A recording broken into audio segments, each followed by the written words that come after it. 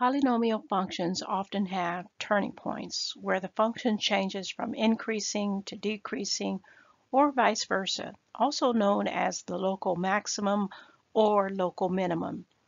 A polynomial function of degree n has at most n minus 1 turning points.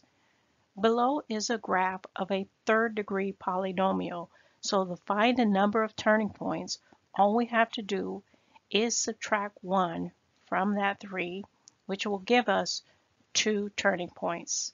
And here are our turning points. How many turning points does this polynomial have? Recall, turning points are where the function changes from increasing to decreasing or from decreasing to increasing. Recall, all we have to do is identify the degree of the polynomial, and notice this is a fifth degree polynomial, and simply subtract 1 from that. That's going to give us 4 turning points. And here are the 4 turning points. Here's 1, 2, 3, and 4.